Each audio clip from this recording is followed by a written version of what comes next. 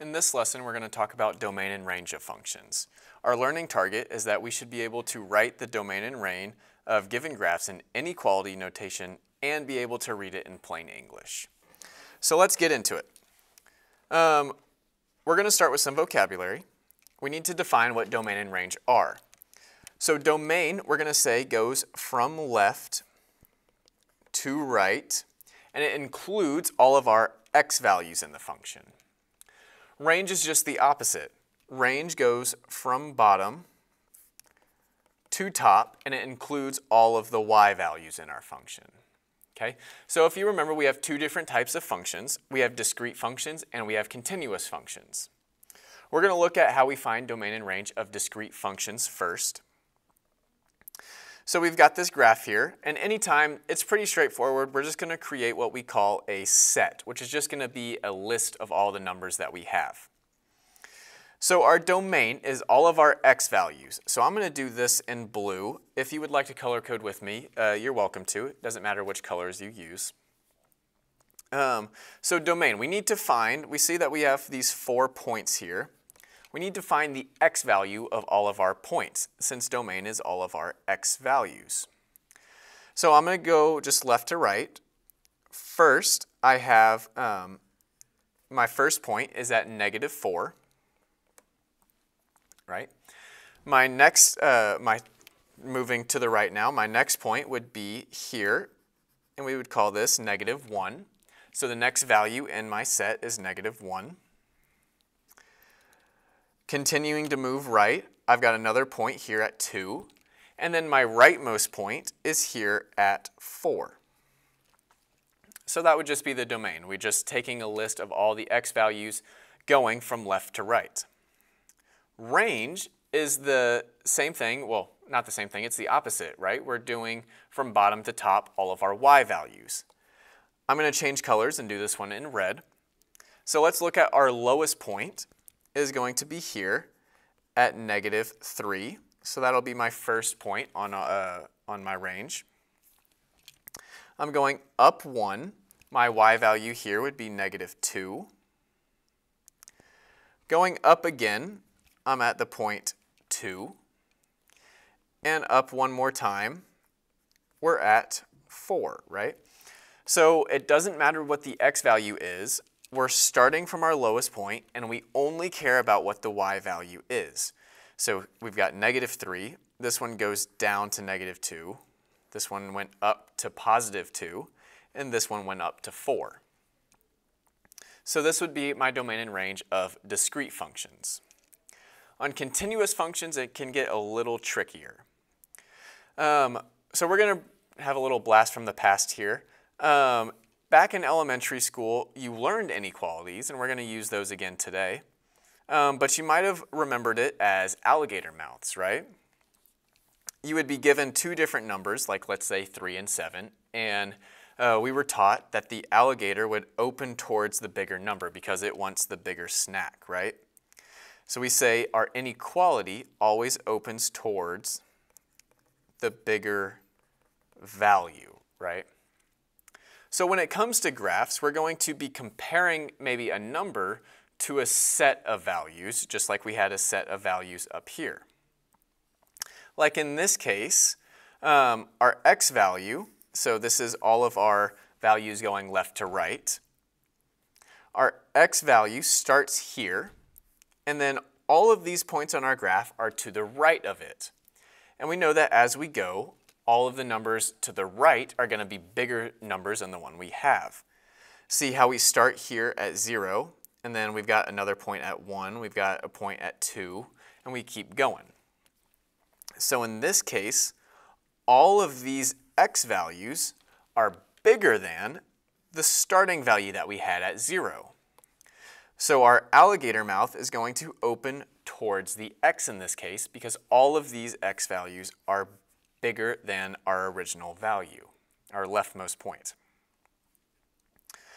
So now we're going to talk about what we call included and excluded values.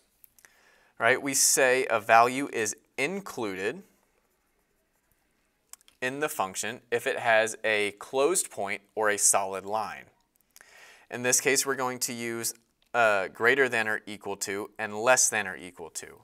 So we've still got these alligator mouths, but we've got this little line underneath them. So we're going to say we want to add our line under, right? So let's jump back up here to our examples. In this case, we know that 3 is not equal to 7, so there's no need for us to put this line underneath it. 7 is just bigger than 3 every single time you look at it. But in this case over here, I see I have a closed circle here at 0. We know that closed circles means that this value is included, right? So we're going to add this line underneath that alligator mouth, that inequality. Because we're going to say that all of these x values in this function can be 0, or they can be greater than 0. If we just do the opposite, we can say a value is excluded if the function is an open circle or an arrow. So we wouldn't be able to have these arrows mean infinity. We wouldn't be able to have that. So in this case, we're looking for open circles. That would mean that value is not included. It's not part of what we have. So in this case, we use just greater than or less than with no line under. Okay, let's go to the next page, and we're going to try some examples. There's usually just 2 different types of domain and range questions that you may see. We could either have 2 endpoints, so the graph is not continuing on forever in one direction, or we could have just 1 endpoint where the graph is continuing in a certain direction. Let's actually do this one with 1 endpoint first. So if we have an arrow going in one direction, that means we have a stopping point and then we're continuing on forever. So our domain, I'm going to do again in blue, remember, is all of our x values. So I need to see what is my one value that I have here. That x value is here at 4. So I'm going to write this point in. That's 4. That's my starting or stopping point here. And now I need to determine whether the alligator mouth is opening towards all of the x values on the graph, or is it opening towards 4? Which one is bigger? Well, we see that the graph is going this way forever, right? It's going to continue up, and it's never going to stop going to the left, right? It may not go left very quickly, but there's nothing here stopping us from going left. All of these numbers to the left of 4 are smaller than 4. So in this case, all of the x values on our function are all less than 4, meaning 4 is the bigger value. So we're going to open our alligator mouth towards the 4. And now this reads x is less than 4. But we need to decide, is it less than or is it less than or equal to? So I check. Here I have a closed circle. And if we think about the last page, that means that value is included. So I'm going to write that line underneath it. So this would read that the domain is all the x values that is less than or equal to 4. Let's move on to our range now. This is also the lowest point in my function. So I'm going to see this stops at 2, right?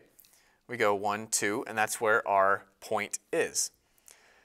So my y value here is 2. And now I need to decide, are all the y values bigger than or are they all less than this value 2? So I see we continue going up and up and up on this graph forever. All of these values above 2 are bigger than 2, right? So that means that y is the bigger snath. I'm going to open my inequality towards the y. Now we also need to see if we put the line underneath it or not. Once again, that circle is still closed, so I'm going to put that line underneath it. So that way we say that all the range is all the y values of this function that are greater than or equal to the value 2. Let's try it with two endpoints now.